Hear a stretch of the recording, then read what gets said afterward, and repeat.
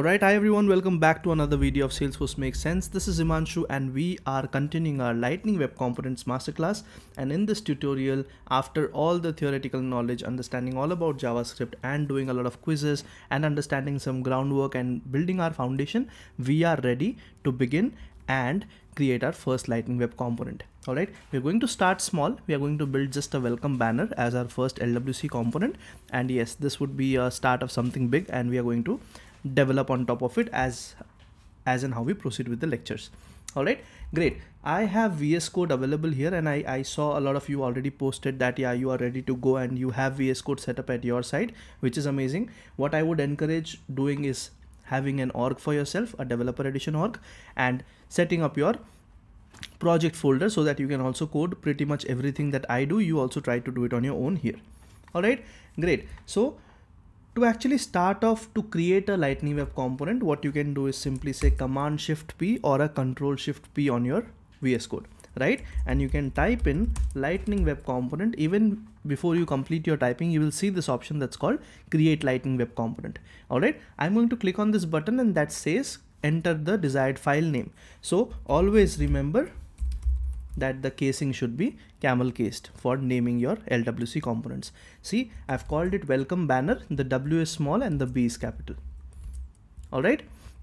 Always ensure that you follow this nomenclature. I'll press enter and it will ask me where do you want to store this file. By default, you just want to store it in the LWC folder. That's automatically chosen. You can just go with it. All right. And that creates your LWC component that you see on the left side on the file explorer. Okay. What I'll also continue doing is actually, take you through VS Code as well so that you don't feel, lost. So on the left panel, you see the Explorer, you see the project structure. Inside Force App main default, when I click on default, it opens up everything. And inside LWC, here sits your very first Lightning Web component. Okay, if I click on this component, there are certain files available here. We'll look at it, but for now, don't worry about it.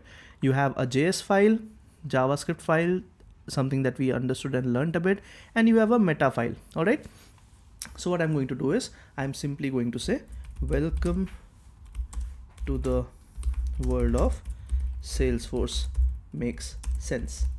All right, I'm going to just put this text here in between the template tags. Don't worry about it for now, but this is the tag I'm going to put because this is HTML. Let me just say that I will use the heading tag. All right, and I'm going to just close my text within the h2 tag, which is nothing but a heading tag. All right, that's pretty much all I want to do, and I'll just go ahead and set up something for you. Don't have to worry about it in terms of what I'm doing, but I'm just going to go ahead and add a target for my Lightning component. All right, so you don't have to worry about what are we doing here. Just be with me. I'll just explain pretty much everything to you. All right, I actually want to see this on the app page, and let's say maybe even a record page or a home page. So I'm just going to put those parameters here. Again, nothing to worry, and I'll save, and I'm just going to say deploy. All right, as soon as I deploy it, this is deployed fine and it has created a Lightning Web component in the org. Which org? Which is the org that is configured here as the default org. If I go back to Salesforce, this is my org right here. And remember from the previous lecture, we enabled the debug mode. What I want to do is I want to just, let's say, go to maybe home. Let's see if I can edit this page. Yeah. All right. I'm just going to edit this page for myself. And let's see on the left panel, am I seeing the welcome banner component? So you notice welcome banner is nothing but our Lightning Web component. All right, I'm going to just go ahead and put it. It's not allowing me to put it anywhere. That's okay. Let's probably use some other application because this is pretty much standard from Salesforce. Maybe what I'm going to do is I'm going to just go ahead and create a new application and we'll create things there. So let's go to setup. On the quick find box, I'll say app manager. All right, and I'm going to just go ahead and say new app. So I'm going to create a new Lightning app, which is on the right side here, the button, and I'm just going to call it LWC Masterclass. All right, that's fine. I'll just say choose something here, and that is going to be the color here, and LM is nothing but L and M from the title that we put. I'm going to say next, and I'll leave everything as is. I'm going to say next. I don't need a utility bar. I just need the home tab maybe. Yes, so I'm just going to get the home page. There are multiple homes available, so let me just pick up maybe these two. Let's see which one is ours. I'll say next, and this is for the system admin, which is our profile right now. Let's say next and save and finish. All right, I've not really included much here, but what I want to do is I want to just go to the app launcher now, and here under view all, I should start seeing my LWC masterclass application. When I click on this application, that should load up my application with the home tabs. So this is not LWC, but this is just okay, this is some approvals. What about the other home tab? Yeah, this is better. I want to edit this page. I should be able to drop my Lightning Web Component here.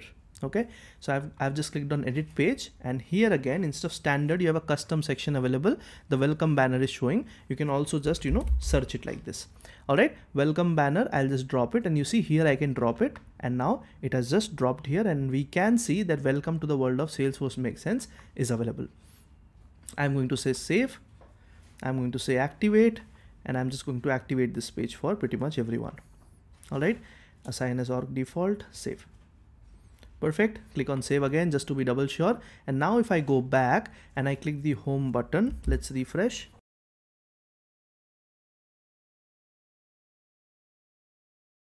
All right. So now that it has reloaded the page, I can see that welcome to the world of Salesforce Makes Sense is showing up here. And that is pretty much coming from your Lightning Web Component. All right. So very simple, very decent start to our thing. But yes, that right there is a home page where you have just dropped a Lightning component. So kudos to that. All right. So what you can also do is just create a welcome banner for yourself. Put anything on the message as I put here in the template tag, and you can use any kind of heading, right? And just tell me that you are able to welcome yourself to the world of Salesforce Makes Sense. All right, cool. That's all I wanted to cover here. Don't worry about the JS or the things that I wrote here. All of it will be explained. So nothing will go unnoticed from our eyes, and we'll pretty much learn everything. All right, great. I will talk to you in the next one. Bye.